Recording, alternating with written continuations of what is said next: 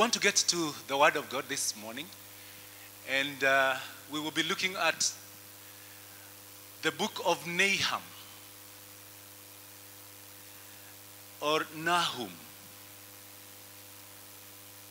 Now, again, depending on where you went to school, and Nahum is in the Old Testament.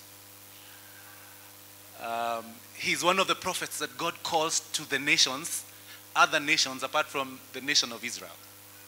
And he calls Nahum to go to prophesy to the people of Assyria, or the Assyrian Empire.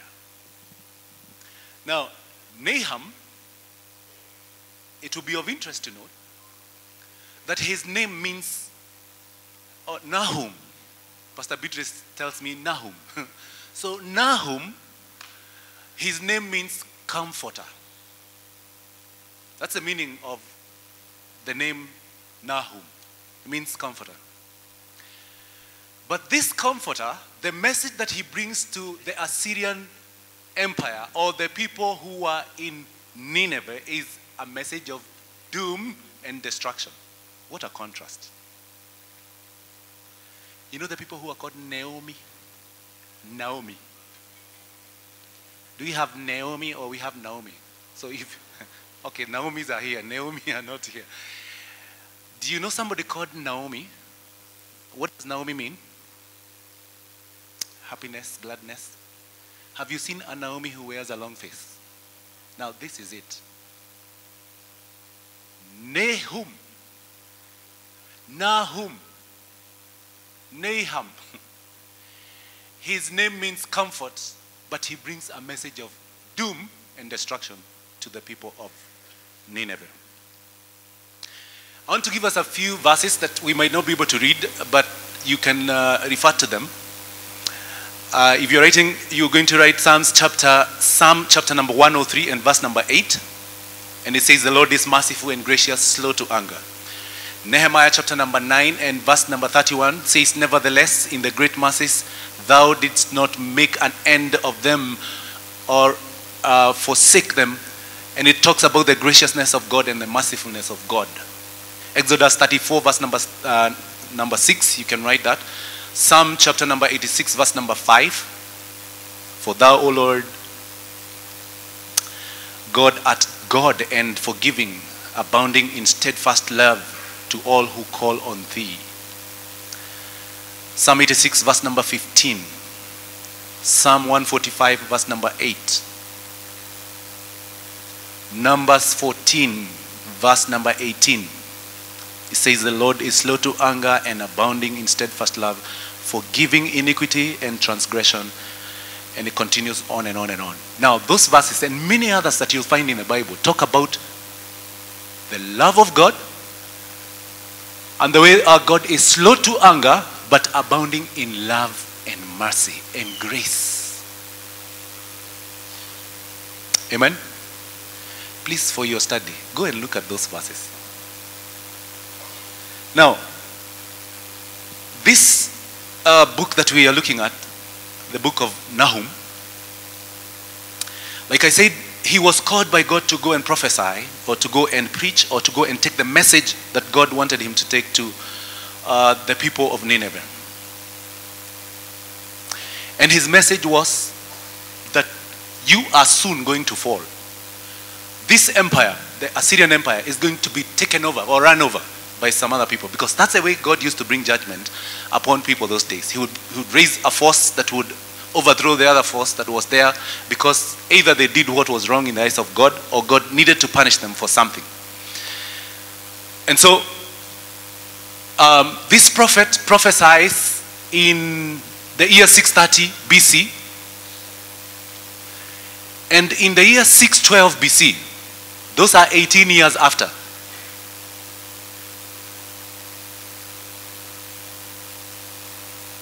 (630 BC) plus 30 years, 612 BC.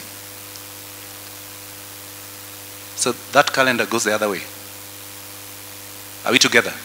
So he prophesied in 630 that they are going to fall, that God was going to bring judgment. And 18 years after is now 612, and Nineveh falls into the hands of the Medes and the Babylonians. It is not possible for us then to understand Nahum if we do not understand Nineveh. And for us then to understand Nineveh, then we have to go to a brother called Jonah. You know Jonah? Brother Jonah, the fisherman or the submarine guy. Now Jonah is called by God and he is told, go and prophesy or go and preach or go and take the message that I have given you to the people of Nineveh. And Jonah goes to them, and the message that God gives Jonah is a message of repentance. As opposed to Nahum, Jonah is given a message of repentance. Go to the people of Nineveh, tell them to repent. Because if they don't, in 40 days, God is going to destroy them. And Jonah goes, and he preaches to the people in Nineveh. And the long and short is that they give their lives to Jesus, or they turn away from the wicked ways. And they are saved. Or God remembers mercy and he does not destroy them. Now, for a moment, I know all of us have an idea about Jonah. You think Jonah is this kind of guy who God speaks in a loud voice and they do not obey. And so he is a bad brother. He is a good brother for the following reasons. And I pray that at the end of this, maybe you will consider repenting that you have judged Jonah all this time. God calls Jonah to go to Nineveh. The people of Nineveh then, we have said, Nineveh had been taken by the Assyrians, and it was the capital city of the Assyrians. It is recorded in history that Nineveh was so fortified that no enemy would enter Nineveh. The city of Nineveh was surrounded by a wall that was 100 feet high. 100 feet ni kama nyumba gani? Ni kama hii.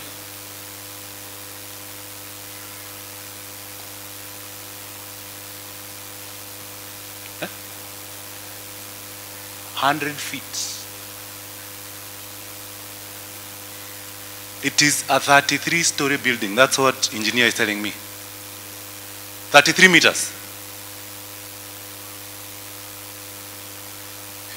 33-story building is above KICC. All right. Now, can we go to Nineveh? Chukua KICC. Hiyo ndio ukuta ya Nineveh. KICC is actually 28.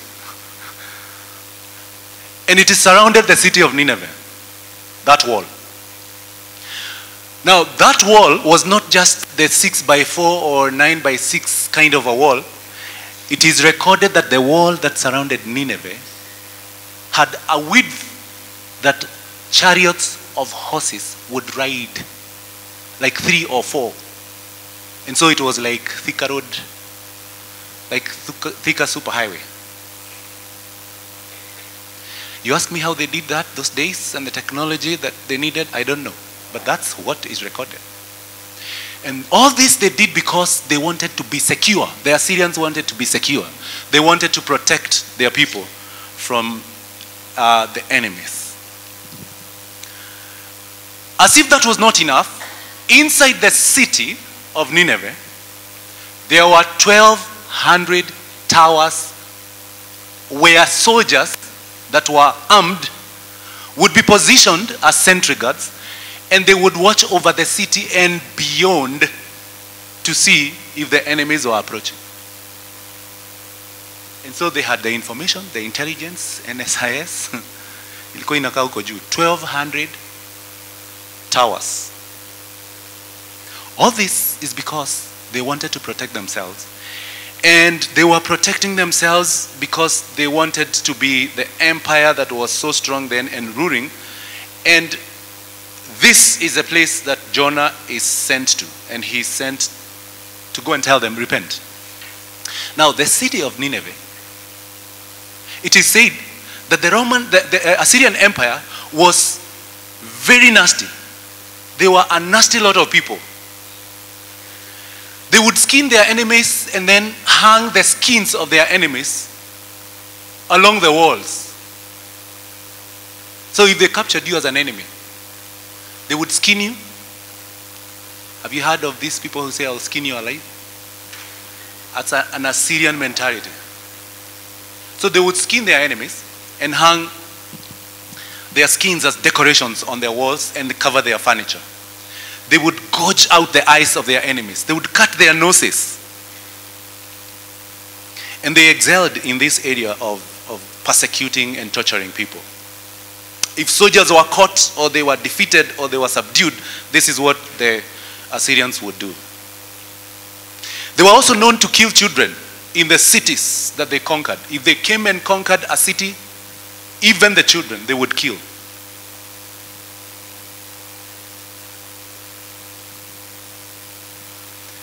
It is also recorded that when they captured the enemies, like they did to the children of Israel and the kingdom that went to the north, the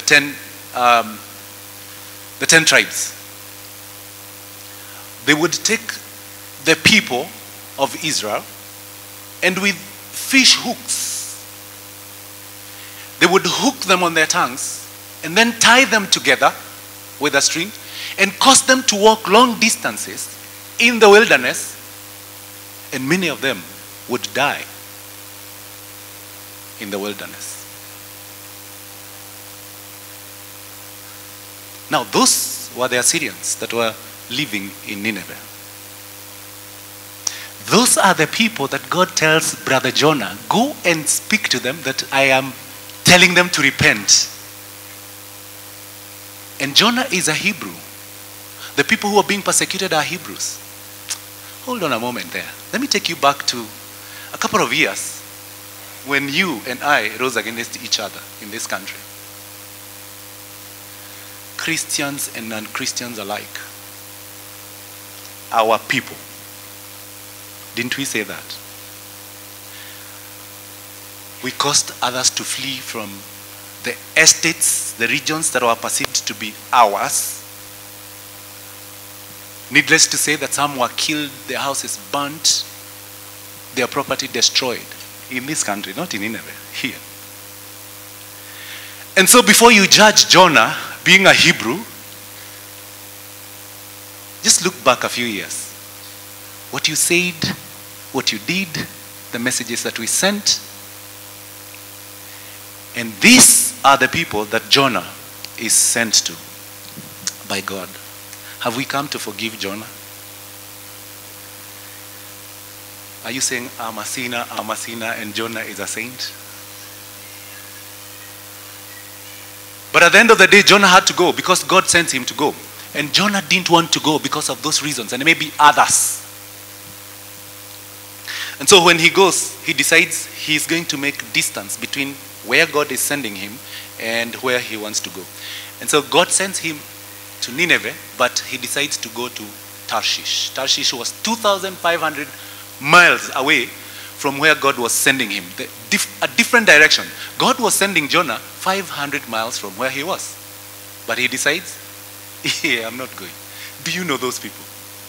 I am going to where I want to go. And let me ask,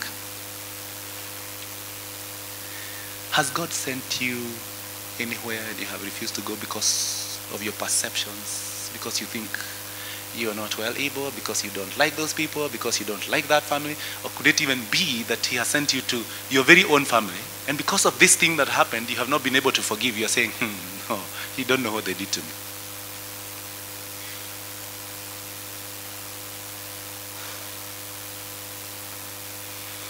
And so those were the people that Jonah was sent to. So finally he gets into a submarine, and this submarine had a way of swallowing people and vomiting them where God wanted, and he's vomited at the shores of Nineveh. He preaches God's word, and the whole city, if you give us Jonah chapter number 3 and verse number 5,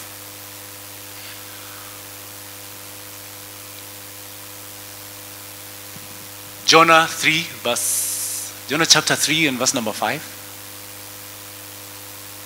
The people that Jonah didn't want God to save, or didn't want them to get saved because of what they had done to his own people, says, so the people of Nineveh believed God, can you imagine? And proclaimed a fast. The same murderers, the same torturous people, they proclaim a fast and put on sackcloth, from the greatest of them even to the least of them. Verse number 6. Then word came to the king of Nineveh, and he arose from his throne and laid aside his robe, covered himself with sackcloth, and sat in ashes. Verse 7. And he caused it to be proclaimed and published throughout Nineveh by the decree of the king and his important people, saying, let neither man nor beast, herd, nor flock taste anything. Do not let them eat or drink water. Verse number 8. But let man and beast be covered with sackcloth and cry mightily to God. Yes, let everyone turn from his evil way and from the violence that is in his hands. Verse number 9. Who can tell if God will turn and relent and turn away from his fierce anger, so that we may not perish? And verse number 10 says, then God saw their works, that they turned from their evil way, and God relented from the disaster that he had said he would bring upon them. And he did not do it. Now, if you hold on to that, and we go to the book of Nahum, chapter number 1, and verse number 3, this is what it says. Nahum, the Lord is slow to anger and great in power, and he will not at all acquit the wicked. The Lord has his way in the whirlwind and in the storm, and the clouds are the dust of his feet. Now mark the part A of this. It says, the Lord is slow to anger and great in power.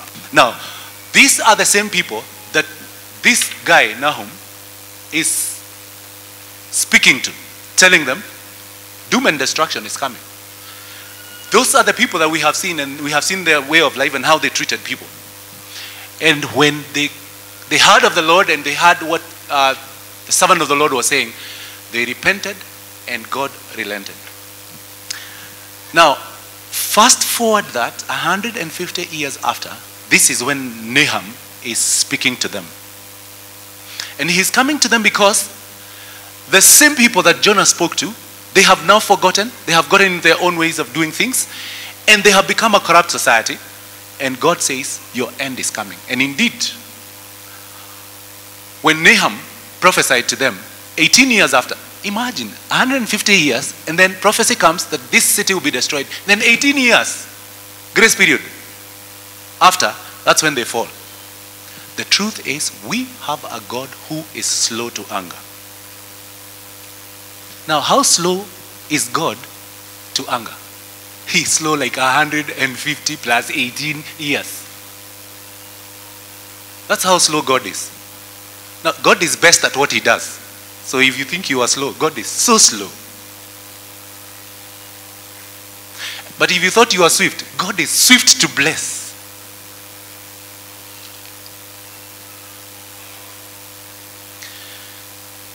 So, Nahum comes and prophesies, and the truth is, the empire falls in 612 BC.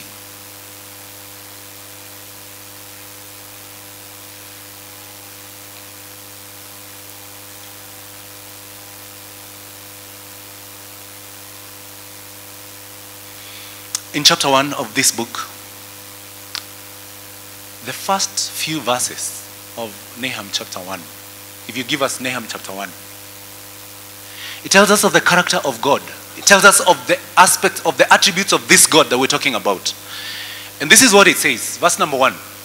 The burden against Nineveh, the book of the vision, this is what the burden that Nahum had. Verse number 2. God is jealous, and the Lord avenges. So if you thought you were jealous, God is jealous. The difference between the jealousness of God and your jealous heart is because you are jealous because you want what somebody else has. You are jealous because you should have the best. You are jealous because you don't want the other person to succeed. Now, God is jealous because he doesn't want to lose you.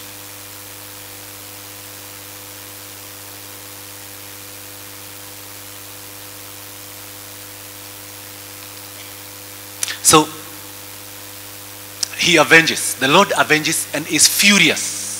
So when he comes to avenge, he is furious. The Lord will take vengeance on his adversaries. The enemies of God,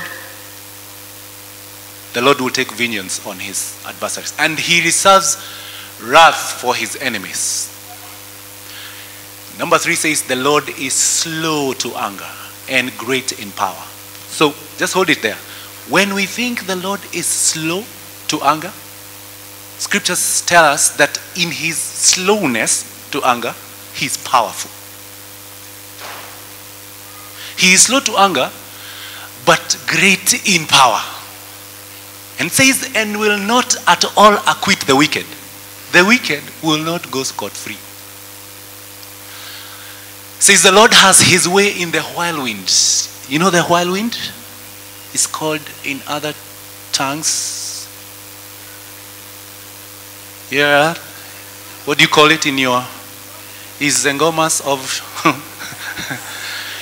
Even then, in the whirlwind, the Lord has his way.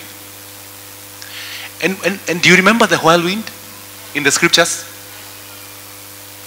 And in the storm? Even in the storm, God has his way. It says the clouds are the dust of his feet. Now, God's dust is the clouds. No, your dust is the soil out there. God's dust is the clouds. This is a powerful, powerful God. He is high and lifted up. It says he rebukes the sea and makes it dry. And dries up all the rivers, including Jordan. The seas part and the children of Israel walk through. Now, again, just pause there.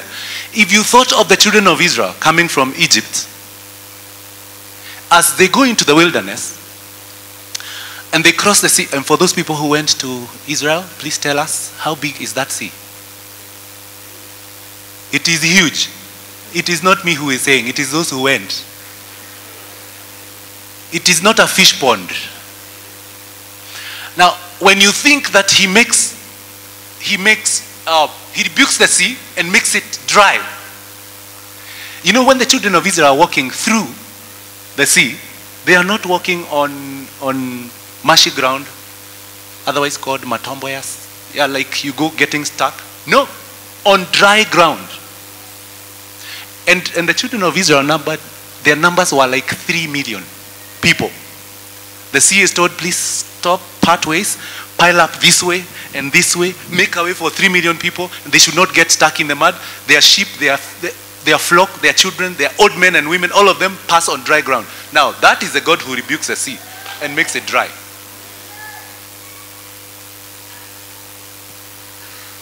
Verse number 5 says, the mountains quake before him. The hills melt, and the earth heaves at his presence. Yes, the world and all who dwell in it. Who can stand before his indignation? And who can endure the fierceness of his anger? His fury is poured out like fire, and the rocks are thrown down by him. The Lord is good, a stronghold in the day of trouble, and he knows those who trust in him. Now, from verse number 8 to the end of that chapter,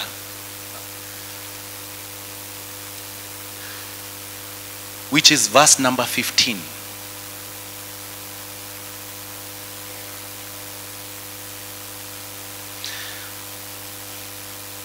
From verse 8 to verse number 15, after talking about this God, then he brings out what is going to happen. the doom, the destruction that is going to happen to Nineveh.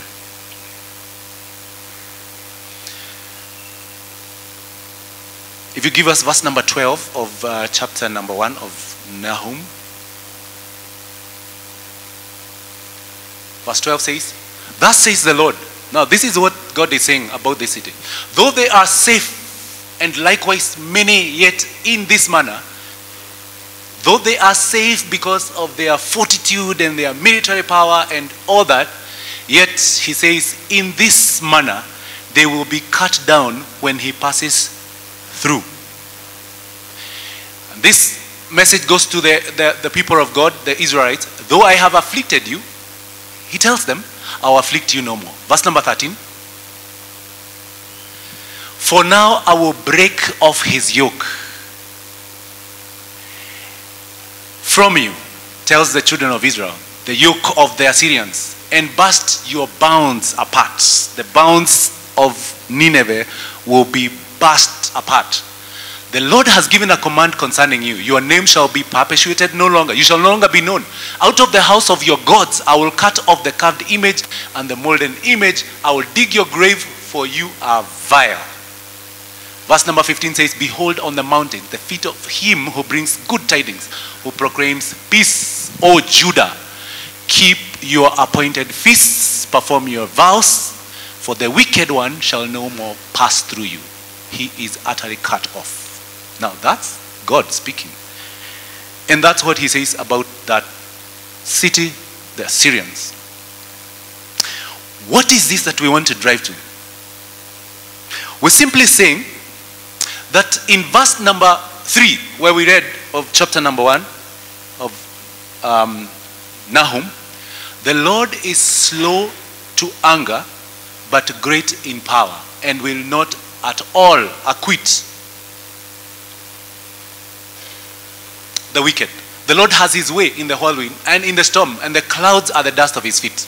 Now, God is slow to anger, meaning God never loses his temper. Have you met a man who has lost his temper? Or even a woman? And you're wondering, why did you lose it? Because you need it. You need to be tempered. And those of us in the house who lose our temper, please, wherever you lost it, go for it. You need to be tempered. God never loses his temper. He is patient with the Ninevites for close to 150 years plus. That means he is a patient God. Now, the eternal truths that we would want to pick from this sharing. Number one, when God is slow to anger, when God is patient, because that is his character, please do not make a mistake to misjudge the patience of God to mean he does not care. His patience doesn't mean he doesn't care. Both to the perpetrator of evil and to the one the evil is being done. When you're going through that tough time, God still cares. Now, you who perpetrates that evil, God cares.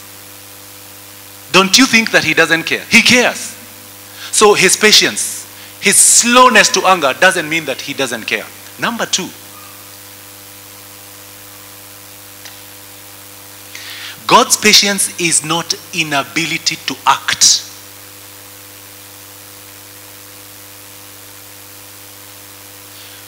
God's patience is not inability to act. God's patience is not impotence. God's patience is not, it's not like God has been overwhelmed by the situation. You know, there are times we are overwhelmed by things and we become paralyzed, we don't know what to do. God never gets there. His character is that one of a patient, long-suffering, abounding in grace and love. But it doesn't mean that he is overwhelmed. It doesn't mean that he's powerless.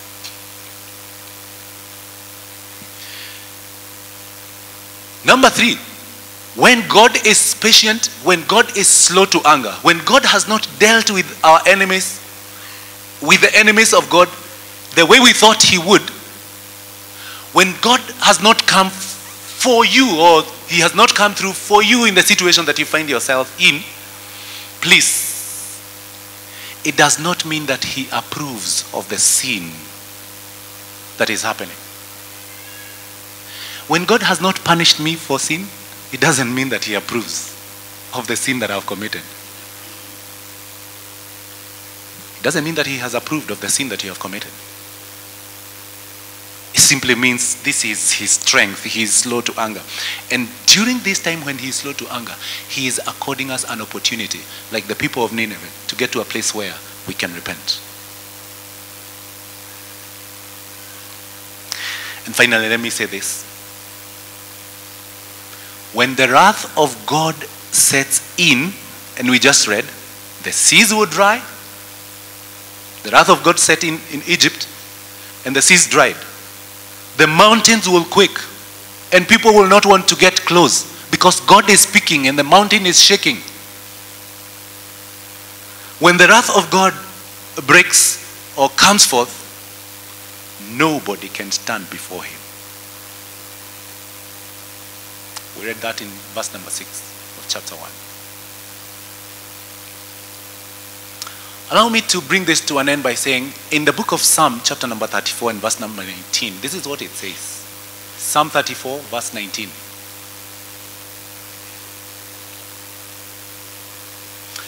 Many are the afflictions of the righteous, but the Lord delivers him, that righteous man, out of them all, out of the afflictions. Now, that is scripture speaking to us that we have many afflictions. How much more are the afflictions of those who are not righteous? But in the affliction that you could be going through, some of the affliction that we are going through is sickness. Sicknesses and diseases that are wasting our people, the people of God, people who are born again. Cancer is here with us. When you're going through those afflictions, it's not that God is unable to act. It's not that he is not caring. It's not that he is overwhelmed by the situation. That is his character. But those afflictions that are coming your way, God will deliver you out of them all. How he will do that, it is only him who knows. Our part is to run to that tower, that strong tower. Scripture says when we run into it. Now, unfortunately, there are some of us who do not know that tower. So when afflictions come, you have nowhere to go. And some of our afflictions, and again depending on where we are at in life, could be we have no rent. We have no school fees. We have become a laughing stock in the society. We've not been able to do this and the other. And they are saying, yet you believe in God. When your daughter became pregnant and they said, and you're a believer, and they laugh at you. When your husband is a drunkard, and they laugh at you because you're a believer. You know a place to run to. The strong tower, and God is going to come through. And so I dare say this, and I say to myself, that caught up in that situation and you don't know how to get out of it, do you know the strong tower? And can we run to the strong tower? Because that's where our salvation is. Allow me to ask this question to all of us as you bow your heads. Are you here this morning? And as we were sharing about these things, you could identify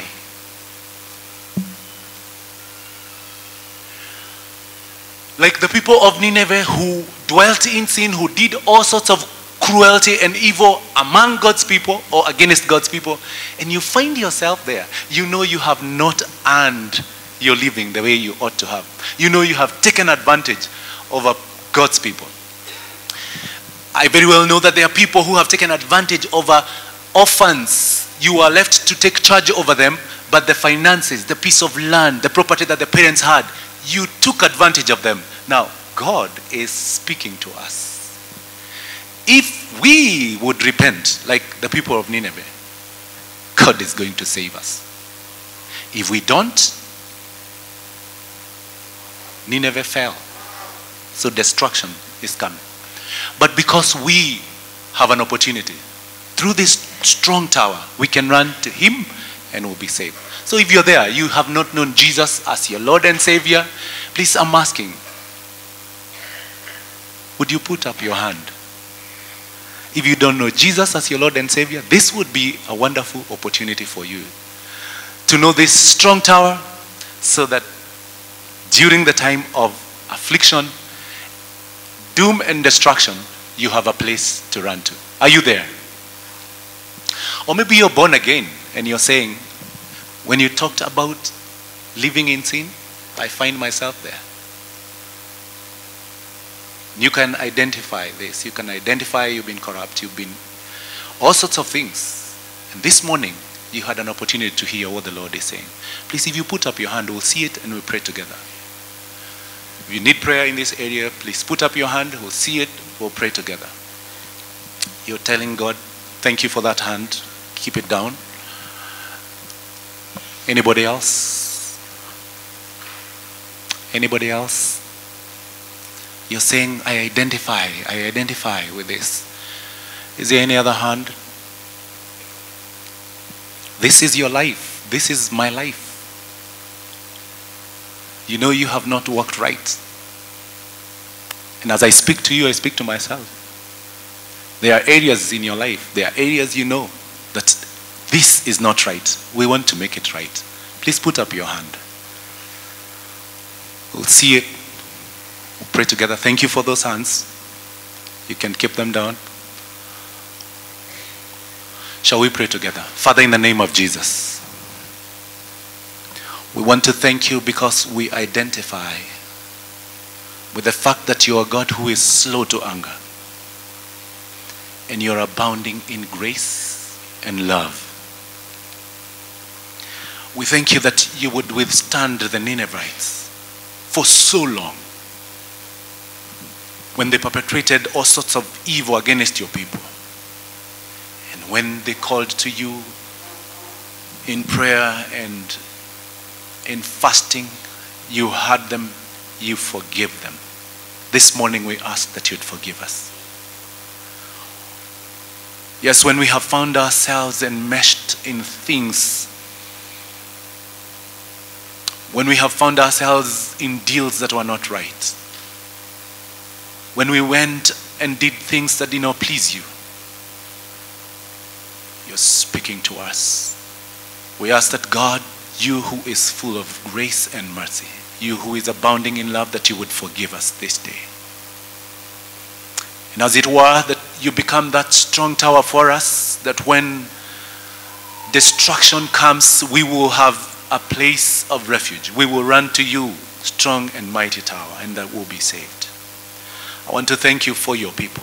Thank you for each one of us that has identified an area in our lives that we need you to come through for us. We pray that in the name of Jesus, that we shall not mistake, we shall not take it for granted that when you've been slow to anger, that you have been inactive and overwhelmed and that you didn't have the strength to do it.